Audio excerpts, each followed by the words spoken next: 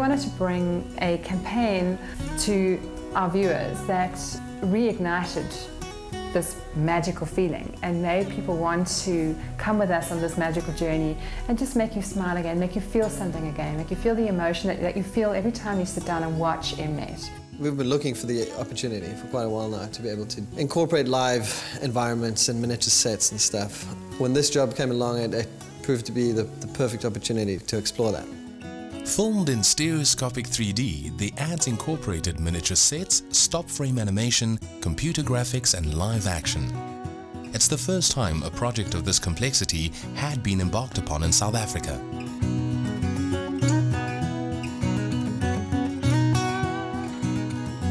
There's a charming story about a little ladybug who flies through this beautifully lit meadow, and she stumbles across a little boy in the middle of the field, and he's busy blowing bubbles, and she flies towards the bubbles. She's really intrigued, and she accidentally gets trapped into one of the bubbles. And initially she's very terrified, and then as her journey begins into the forest, she starts to loosen up and she enjoys this joyride. We open up on an abandoned house where we notice a little firefly is in love with a light bulb. The light bulb then dies suddenly, and the firefly is devastated.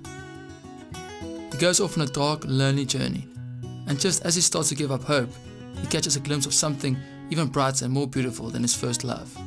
So the firefly finds love again.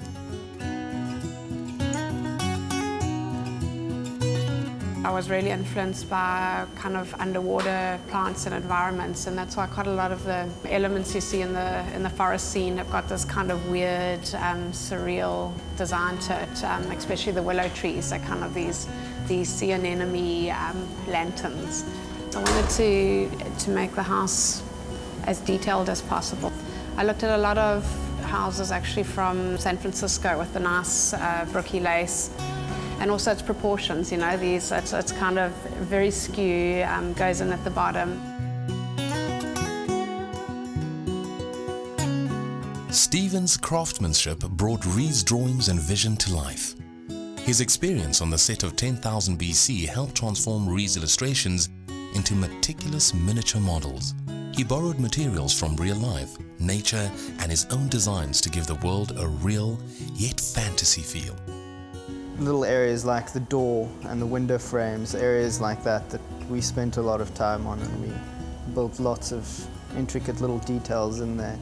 We kind of decided on a 1 to 14th scale would basically end up being like 6 by 4 meter set. Shooting for 3D requires that footage for the left and right eye be shot separately so that it tricks the eye into seeing the visual in 3D space. As the ads were shot on a miniature set, it brought its own set of problems. The space between the two camera positions also had to be scaled down proportionally and ended up being only 2 millimeters apart.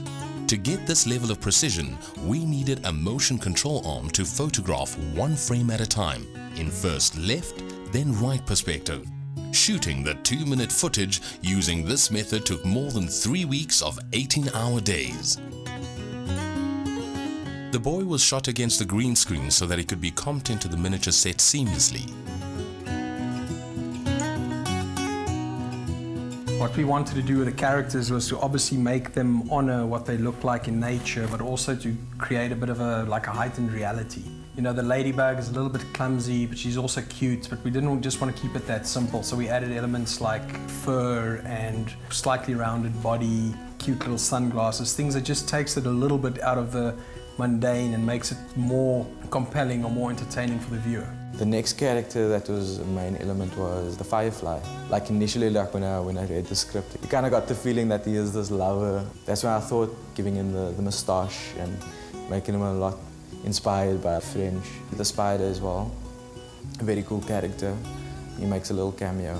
Bringing human emotions to the creatures helped create empathy and charm. So an actor was brought in to act out the bug's emotions, and his expressions were then mimicked on the bug's face. It was very important for us to add as much detail into the textures so that we can match that with the amount of detail that we had in our miniature sets. The next stage of the process was to bring all the elements together into a seamless whole, where the computer-generated characters, the forest sets, and the real-life boy could live in the same world. And these guys would basically then put the 3D together, they would put the light effects into the shots, they would add the atmospherics, and they would basically grade the shot. We're very excited about these groundbreaking 3D magical promos. Mnet truly believes in bringing magical entertainment to our viewers. And the result is beautiful. You know, I think it's a fantastic collaboration from Shy the Sun to then Black Ginger in the post facility, Ogilvy, and to Mnet, our client. You know, all working really well together. Creating the first fully 3D ads in South Africa with this level of technical expertise finally paid off.